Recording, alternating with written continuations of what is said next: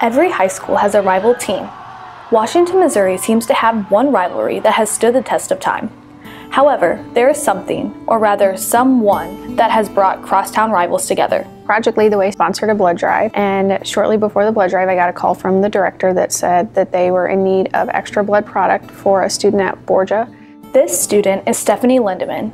She is a senior at St. Francis Borgia Regional High School. She was diagnosed with stage 4 Ewing sarcoma in November of 2015. After 13 months of chemotherapy, she was declared in remission. However, Stephanie relapsed on January 17, 2017. What was amazing was the support after we found out that it was for Steph. We went from about 40 to 60 people. By the end of the day, we had over 130.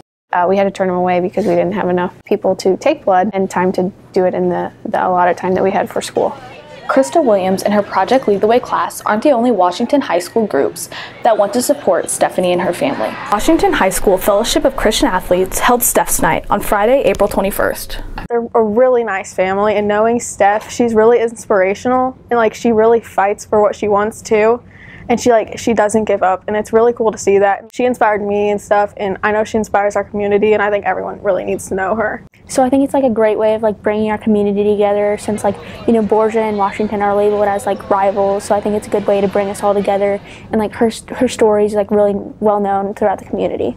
Despite her circumstances, Stephanie's bubbly personality has not dwindled. Her optimism is very much commendable, because I know that if I was going through that, I'd very much want to be a pessimist and be like, why me? But she seems to put on a really good, I'm going to make it through this, it's okay, there's a reason for it, and everything will be fine, which I really commend her for that. Since her diagnosis, I just think that she's really turned her life into a super positive place for everyone around her and herself. Stephanie's admirable perseverance and positive outlook on life are an inspiration to all, no matter which crosstown rival you're rooting for.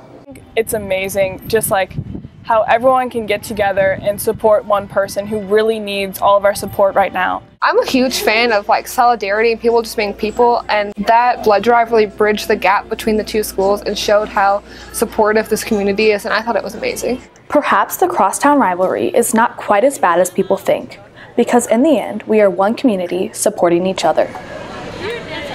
For Blue Jay Journal TV, I am Haley Wall reporting.